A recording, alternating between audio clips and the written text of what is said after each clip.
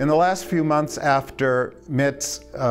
campaign aide admitted that Mitt was sort of like an Etch-a-Sketch, I've been thinking about how that relates to GLBT rights, and I would have to say that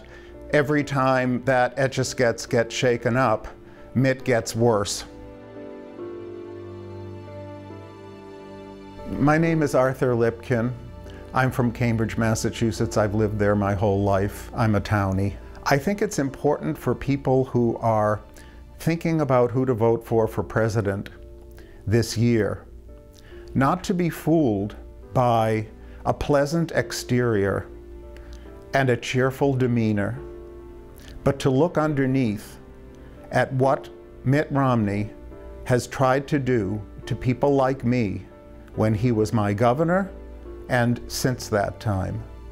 He has done everything to dehumanize me and to take away my rights as a citizen. He opposed my rights to be married with every fiber of his being and did everything in his power, once marriages had begun, to turn back the clock, to bring down the curtain, and to lock the door for any other couples who wanted to experience the same level of joy and mutual commitment that my husband and I had. I was so outraged by Romney's involvement in attempting to get a referendum going so that people in Massachusetts could vote on my rights and the rights of the rest of my community for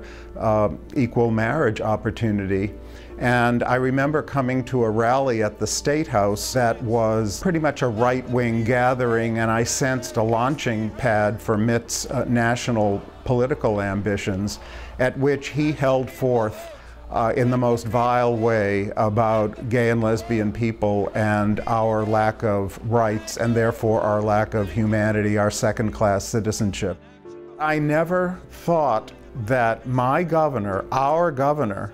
would stand on the steps of a festooned State House with all of the official paraphernalia, the podium, the flags, and say such hateful, disturbing things. It really got to me that day on the State House steps. And I raised my voice and I didn't shut up until he stopped speaking, because it was just so abhorrent to me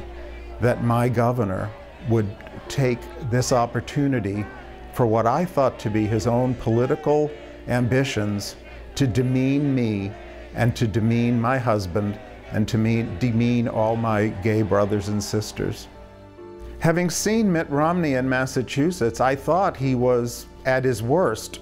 but I fear in watching him in his candidacy for president that Mitt gets worse, and I have no hope that he would change his mind and do an Etch-a-Sketch turnaround and suddenly become a supporter of our rights